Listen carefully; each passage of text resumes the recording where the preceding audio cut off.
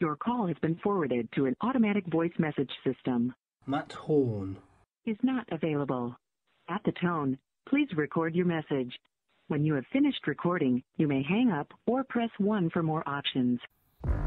Look who it is. The stranger that came out of nowhere and now has everyone talking.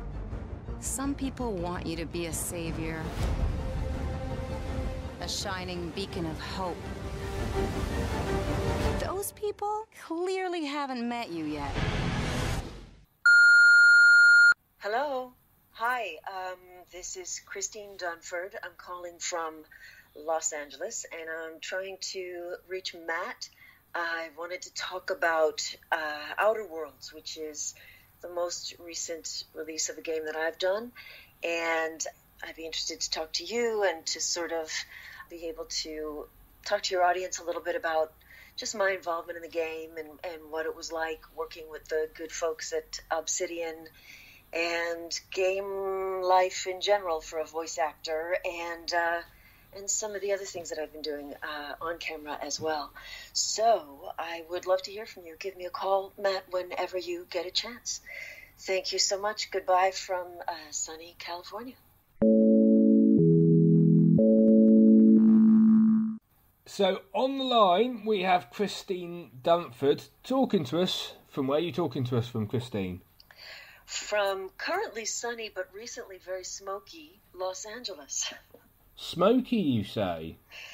Yes, we have had our now predictable fire season, which comes around about every September, October. I always say that it's the West Coast of America's equivalent of the East Coast snow days. It comes every fall, and it's when all the school kids in Los Angeles get free days off because we get these wildfires that sweep through LA, and the schools close, and people pack up their evacuation bags, and it's sadly predictable. But we've had a little break in the weather, so the skies are clear again, and everybody's back in their houses, and hopefully we've seen the end of it now that it's November. I've always had an interesting question for Americans, so you can actually answer this because we're sort of a couple of days after it's happened here. Do you guys have Bonfire Night? We do not. What is Bonfire Night? So we had Guy Fawkes. It's basically what V for Vendetta was basically based on, and right. We set off fireworks and burn effigies of Jeremy Corbyn and Boris Johnson and Trump. I was going to say, make sure you include ... Yeah, and that's basically it. So you guys don't have it? We don't. You know, we are big on fireworks on the 4th of July, but no, we do not have Bonfire Night. And I think here, especially in California, there's such a prohibition on bonfires. You can have bonfires on the beach because it's sand and there's not a lot of brush around, but it's pretty prohibited here in California. I don't think we have it anywhere else in the States, though. There is a fair amount of political protest, and we do have our wonderful giant baby Donald balloon that floats around, but that's as far as we get to that kind of unified raging against the machine activity. Rage against the machine. We've had a lot of that recently here. It's a good thing. Well, obviously, it's a completely different world in the UK as it is from the US. In fact, It's an outer world. It's an outer world. Smooth segue. Yes, Outer Worlds. This is the game that I think it was just released last week, and I have just been starting to get feedback from other people in the industry, people who do voice work in games, as well as just friends that are gamers. And of course, I have a almost 20-year-old son, so he's my kind of go-to for gamer feedback. And it's been well reviewed, and people seem to really be enjoying it. And from what I've seen on YouTube of people sort of showing their own gameplay, it looks really, really fun. I mean, I know when I recorded the couple of characters that I did for it, I got, to see the visuals of the world, and it looks spectacular. It reminds me of, 10, 15 years ago, the first time I saw the worlds in World of Warcraft, where you were just kind of stunned by one vista after another, and as you traveled through the world, another beautiful thing was revealed. And it's sort of the same with Outer Worlds. It's just gorgeous and lush and detailed. It's just a beautiful world to play in. Now, I mean, a lot of the cast in this game is voice acting. It's not mocap, as it were. Right. You've told me it's an RPG. It's got an RPG element to it. Right. When I think about games, say in the next 5 years or so, I'm encouraged to think about RPGs as potentially going so far as to be VR.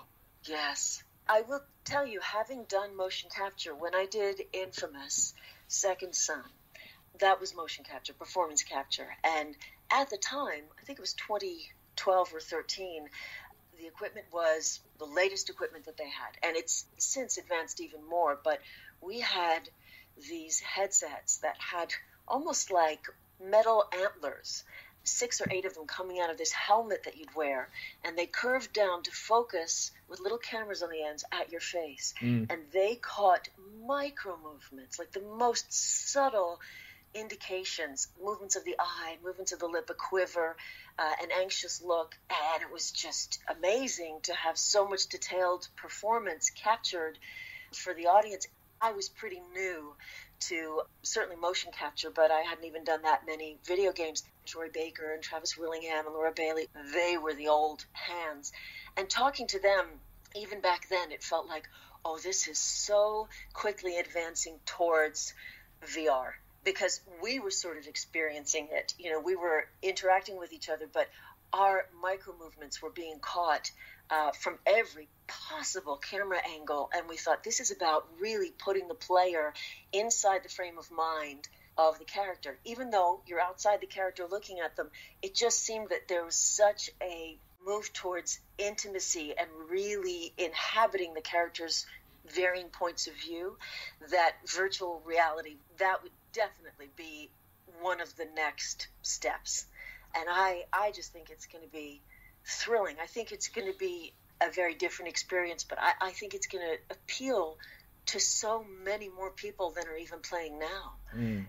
As I was saying, like the visuals in Outer Worlds, as you move through the world, you're enveloped with all the detail and the lushness of the environment. And I just think, it makes you want to step into it. It's so inviting and engaging, and I just think that's absolutely the natural progression is into VR. I cannot wait.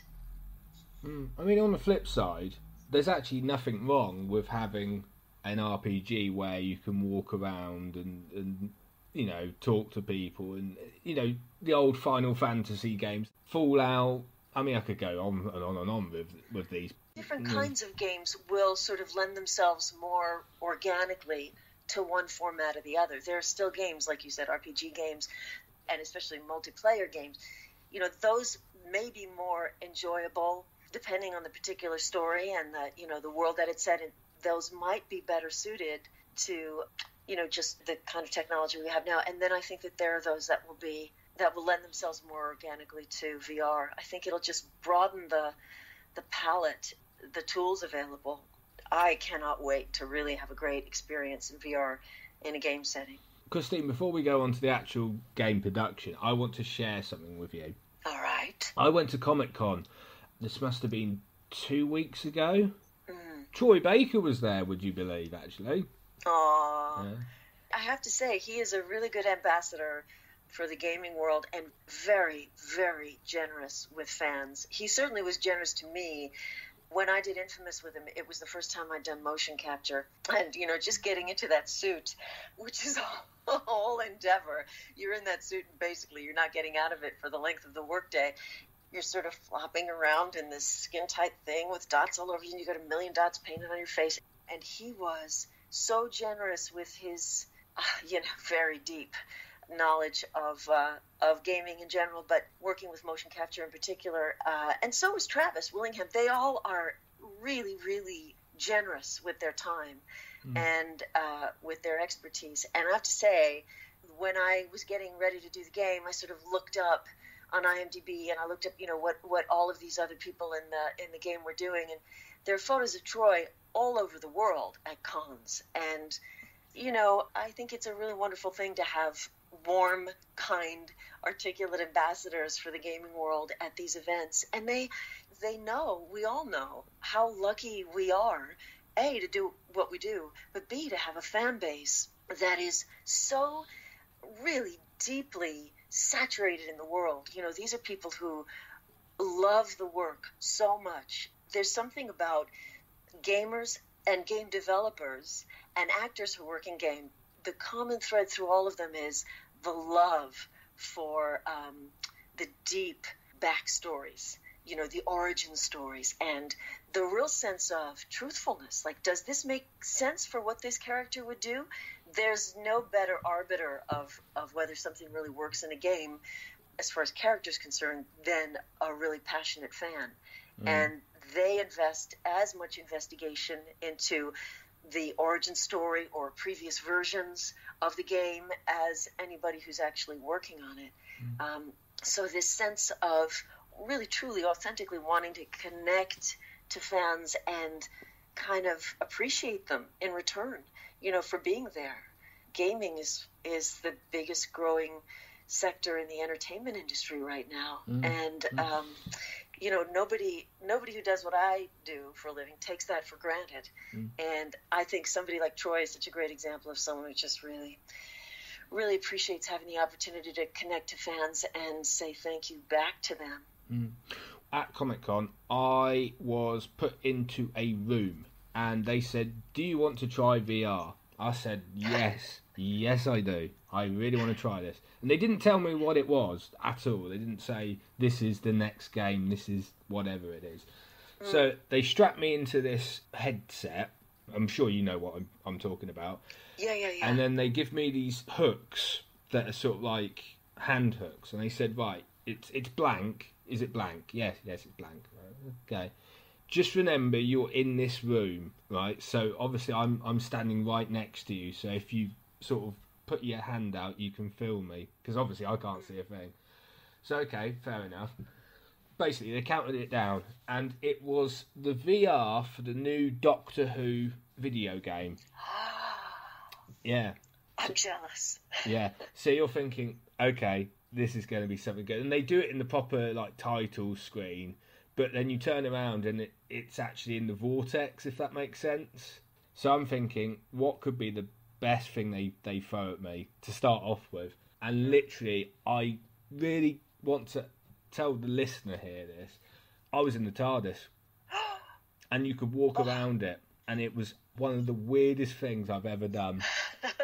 And then she says, right, you're going to program and steer the TARDIS. And she basically says, now you've got to press that and do that. And obviously you've got these hooks in front of you, and the screen's telling you how to move the switches, if that makes sense, with your hand. Yeah. In order to pilot. I wasn't very good, if I'm brutally honest. It took me about 5 minutes to work out what I was doing. So obviously you do that, and then they go, right, now push the lever. And you actually get to proper pull the handbrake. I suppose it is the handbrake, and it goes off. So I was thinking, okay, that was pretty good. And then you land, and then you walk to the door. You know where this is going, don't you? You walk to the door. No, I don't. You walk to the door, and she says, right, open the door. So you open the door like a proper key lock, and you walk out, and it's an alien planet. Oh. Yeah. You know that whole thing where they go about it's bigger on the inside and all that stuff? You actually walk around it, and you can see around it, and you can see back inside it, and it's just the weirdest thing ever. Oh my gosh, how long did you get to stay in there? About 10 minutes. Did you want to leave? No. Did you want to move in? Obviously there's a trailer afterwards, so you can see what's coming. You get to fight Daleks, you get to fight the Weeping Angels. There's a bit where you can't blink. You can't actually blink on the headset. There you go. There's your Christmas present coming, Christine. How's that? Seriously. You know, it makes me think of, and I guess the Harry Potter exhibit opened a year ago, the one at Universal. I think it is. Yeah, Universal. Or is it Epcot? I can't remember which venue it is. But you think about these kids who've read the books, or maybe they've just seen the movie, or maybe both, and just how thrilling it is to actually walk in a Diagon Alley. And, you know, it's like a 3D movie set. On a movie set, you'd open the door to the wand shop and it would just be a flat. There'd be nothing back there. But this is actually a three-dimensional, concrete walk-through environment. You can, of course, buy things. The lines are legendary. People will wait hours to get to go on these rides and to actually walk through the environment. And that's in the real world. You know, that's not even VR. That's how much people are dying to sort of experience what they've seen on film. And I just think it's so exciting to think about all of that, to actually be able to go into these environments. Oh, too much fun. A bit of a sort of a sore question here in terms of the Outer Worlds. Do you feel they missed a trick by not putting it in VR, or part of the game in VR? I don't think so. I mean, I've watched a couple of people on YouTube, you know, in their gameplay, and I can see them sort of working out the various quests, and it seems compelling enough. There's enough that is challenging in the environment that I think it engages you and immerses you fully enough. I mean, I certainly think that, you know, Outer Worlds, some of these franchises, they can just go on and on and on. There's one world after another to explore, and so many iterations of it are sort of just in the offing, and I think that they could go there eventually, but I don't know that the game suffers at all. I think it's immersive enough, and I think the quests are challenging enough, and there's a broad enough spectrum in terms of the level of engagement. People can engage with the game very much in terms of the quests and the points and discovering different skills and having different, you know, melees and all of that combat stuff. But there's also a very philosophical, kind of post-apocalyptic thematic thing that you can engage with if that's how you're coming to the game as an individual.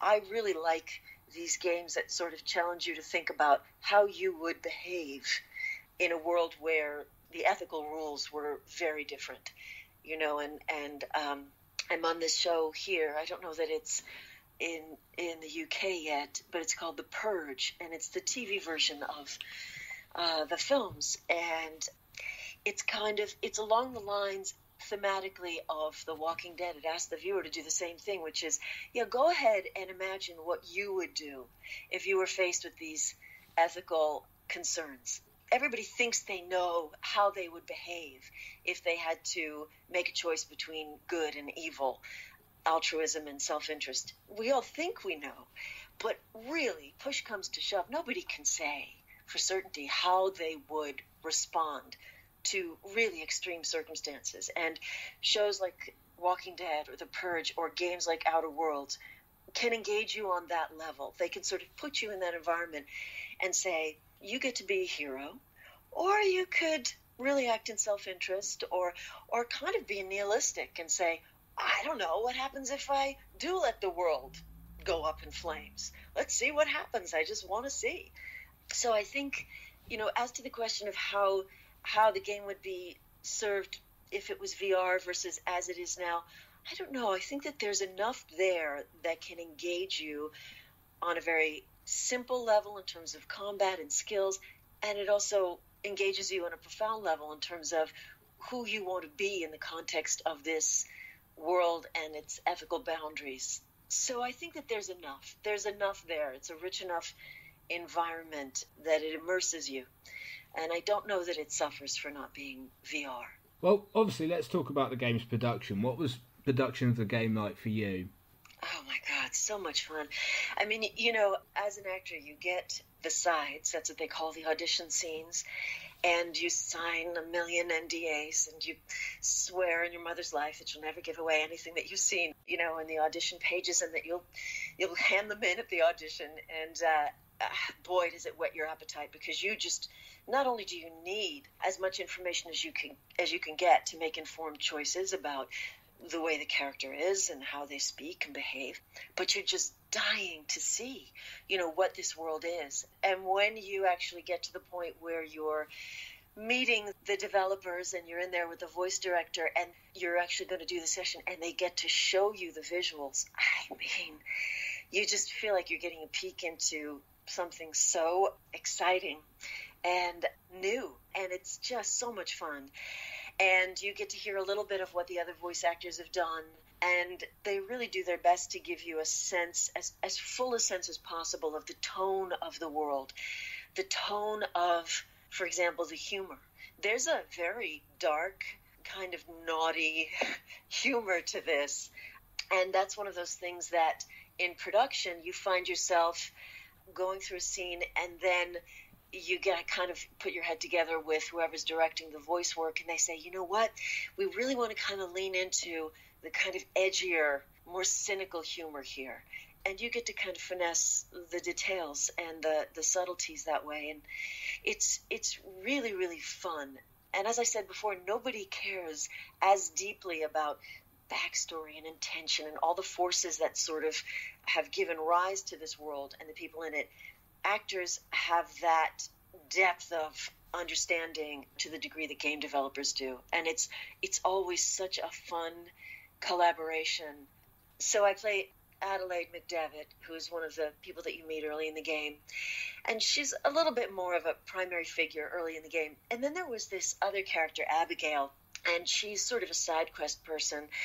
And she's just this, really interesting older woman, and she borders on the inappropriate with everybody who comes into her apothecary. And I mean, we kept walking right up to the edge when we were sort of developing her, going through take after take, right up to the edge of being really inappropriate and almost downright creepy in terms of her, lascivious undertones. Somebody posted their YouTube interplay with this character, Abigail, and this player's responses to her, it was so satisfying because he was laughing and at the same time going, ew, this is like talking to somebody's creepy, inappropriate, handsy grandmother.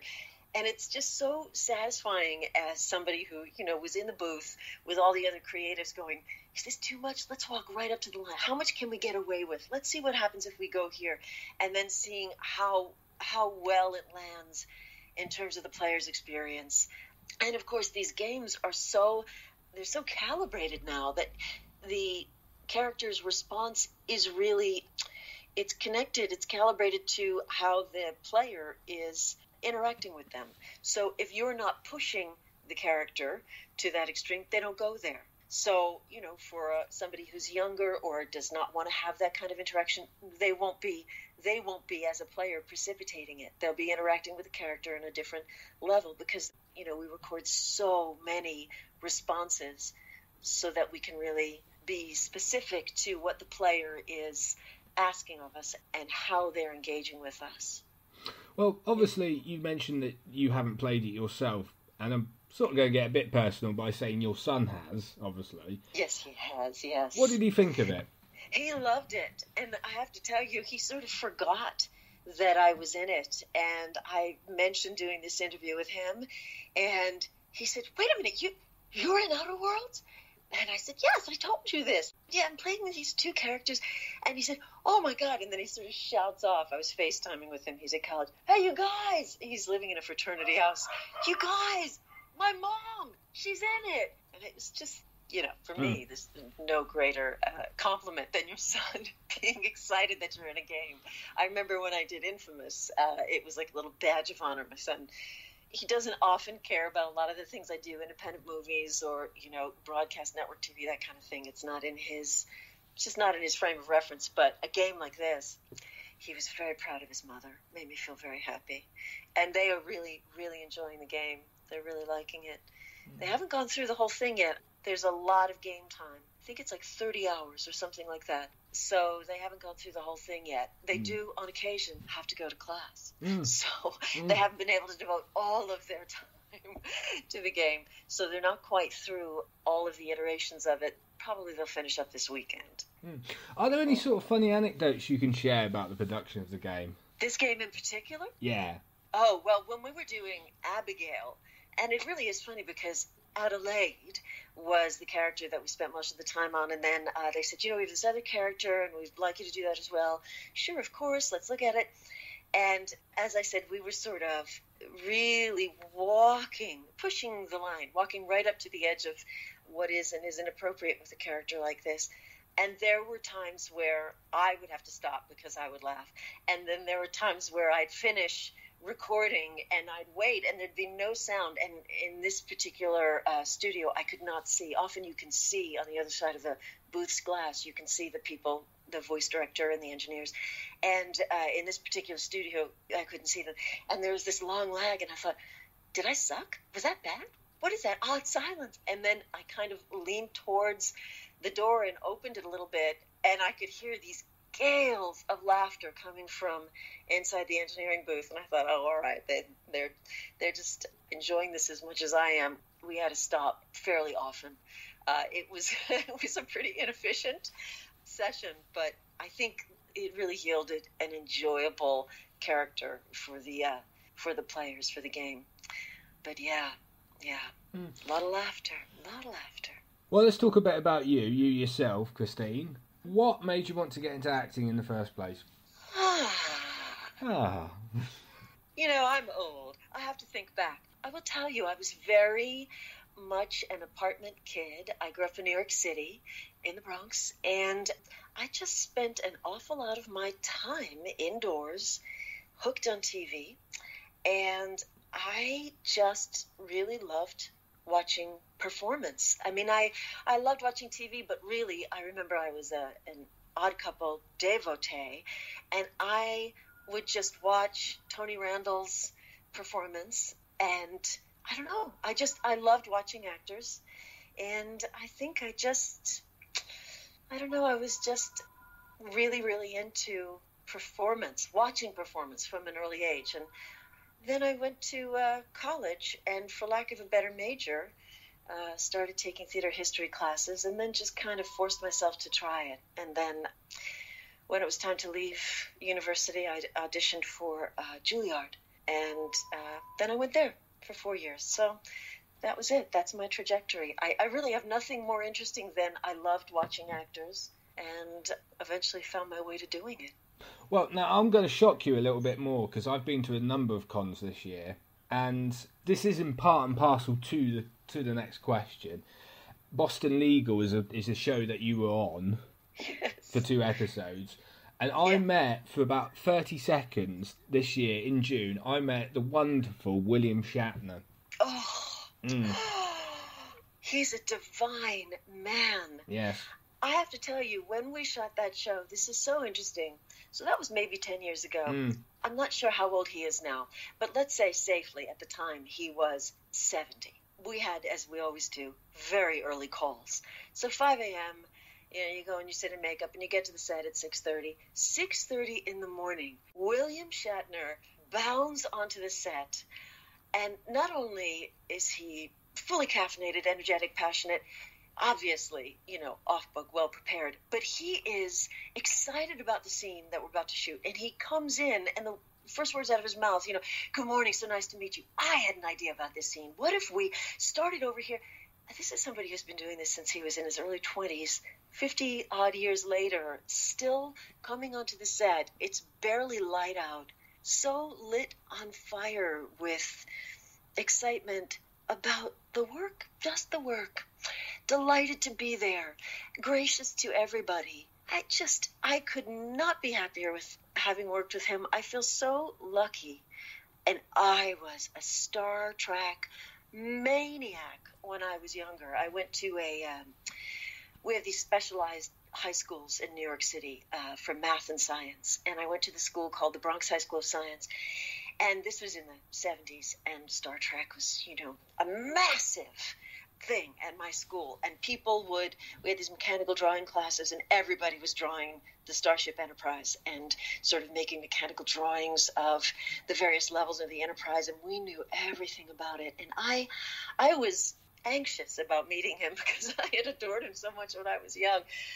But he's just one of those people who comes onto the set, and it's just, he brings so much light and life, and he's passionate. And then, at lunch he's talking about his horses and his dogs and all the charities that he works for, and he's just, oh my gosh, what an amazing guy, fantastic actor, just a lovely, lovely human being. I adore that man. Especially at the age of 88. 88. Okay, so he was in his mid-70s, late 70s when I worked with him. When you met him, yeah. And I'm telling you, there were, I won't name names, there were leads on that show who came in late, who didn't know their lines, who were kind of, your guys are lucky I'm here. And there's Bill Shatner on time, ready to go, on fire about the work. Oh, he's just such a beautiful example of, just somebody who is just one of a kind. He wouldn't let me shake his hand. This is okay because I walked home with an absolute smile on my face. I went to London and I went on a smile face. And do you know why, Christine? Why? Because I fist bumped him. Oh. Not many people can say they fist bumped William Shatner. You fist bumped Captain Kirk? I know. That is a big deal. And I got a signature. Oh. But this is obviously going into part and parcel the question about your TV series career, basically, because you've been on a heck of a lot of TV series. Yes. Which have been your favourite actors to work with and why? And which TV series sort of stand out in particular? Well, the one I have just finished, The Purge, I will say the first person that comes to mind is Max Martini. Not only does he have maybe the greatest name on television at all right now, Max Martini, but he's one of the leads in The Purge, and he's another one of these guys like Bill Shatner, who just is so on top of his game, gracious to everybody, warm, patient, lovely, just a really great guy to work with, and has the coolest voice. It's just like the golden tones of Max Martini, and he's fantastic on the show. There's an American actor, Jerry Burns. He was on a bunch of sitcoms in the 90s, and that's really where I did the bulk of my TV work, was on comedies in the 90s. And he and I did a series called Something About You. It was back in the heyday of all the American sitcoms, the titles of which had entirely too many prepositions. All About You, Something About You, You and I, Me and Her. Jerry and I were on a show together, and he is a comic genius. Jerry Burns is so funny. And I saw him on the Norman Bates show, and he had an arc on that, playing a very twisted, dark guy. And I loved seeing it, because I love when people who are super funny also have that great, dark, dramatic streak. Who else have I loved? I did a show with Brad Garrett. He was on a show called Everybody Loves Raymond, and I think he won a bunch of awards for it. And he and I did a show called Till Death. Another guy who's just, walks on the set filled with excitement and passion and bubbling with ideas.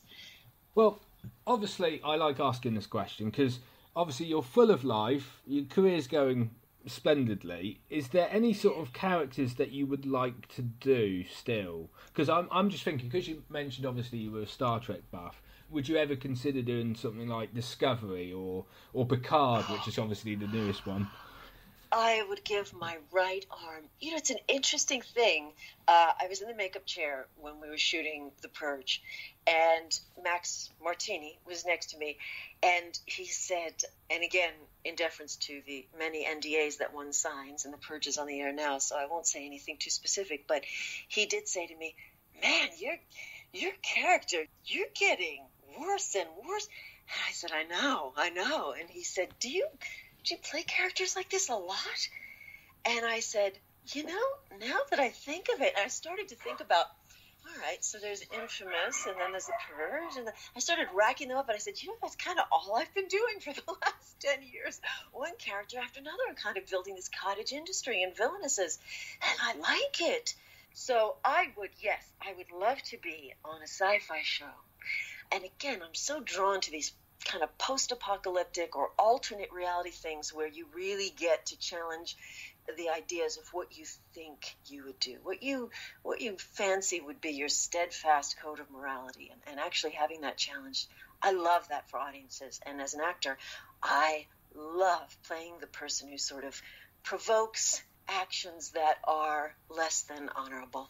I love that. And I have to say, as a woman, I really love that. When people write female villains, often the tendency is to really work hard to justify. Well, you know, she's evil because her children were taken. There has to be this kind of justification. And then once in a while you get a character who's, you know, female villain who's just evil just 'cause she likes it.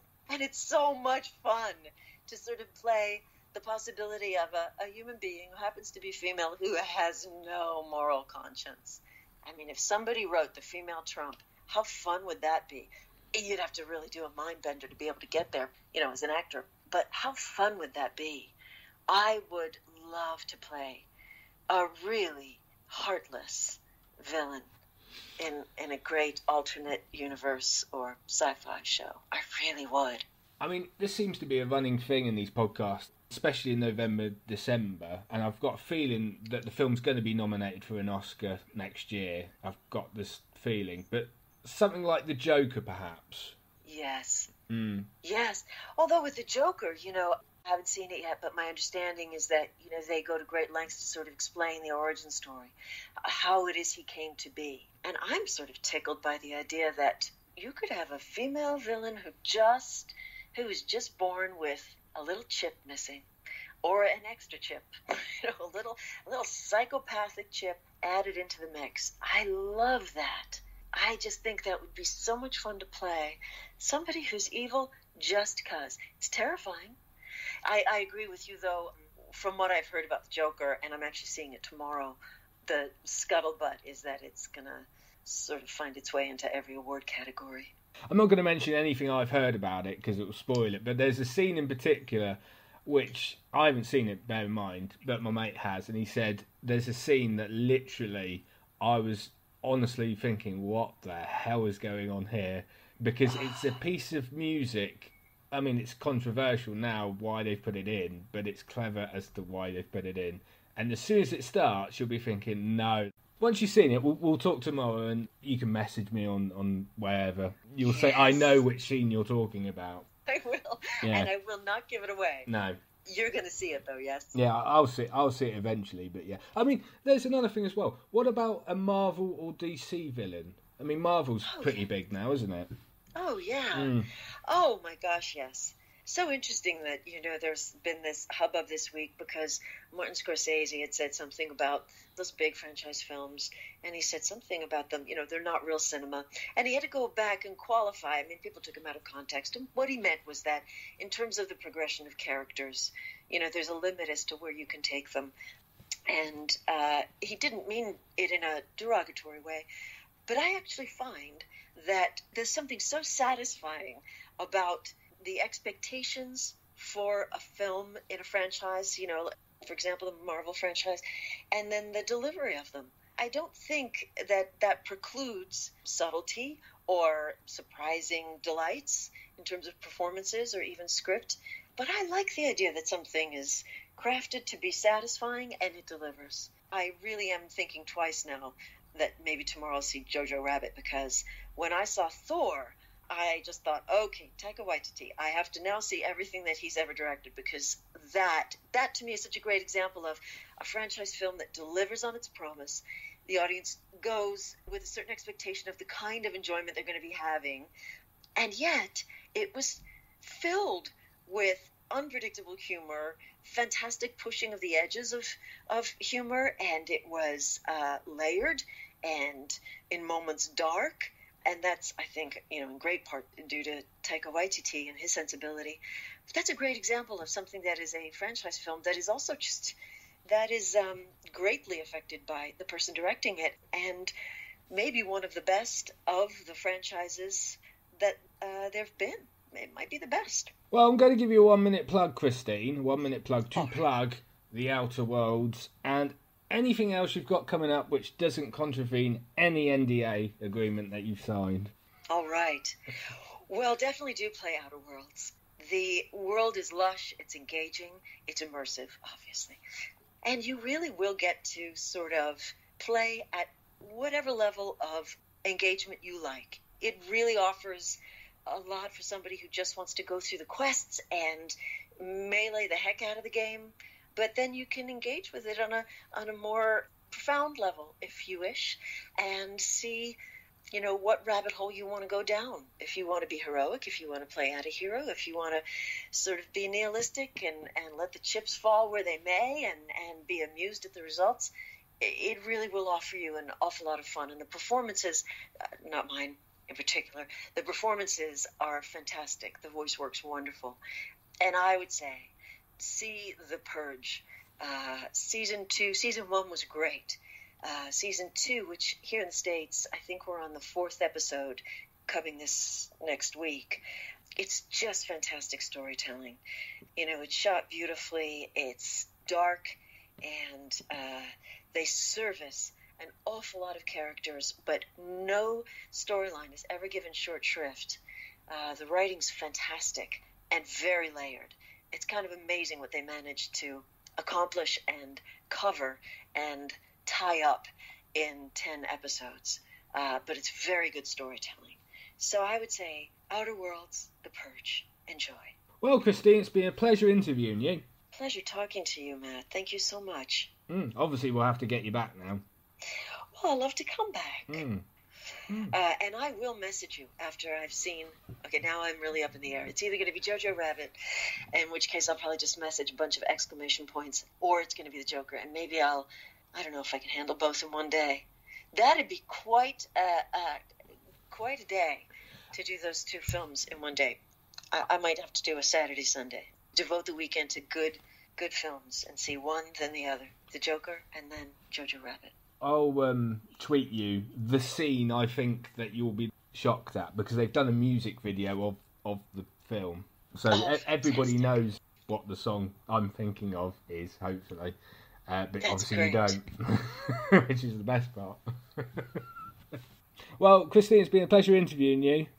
So nice talking to you, Matt. Thank you so much. Thanks very much for your time. Bye-bye. Bye-bye.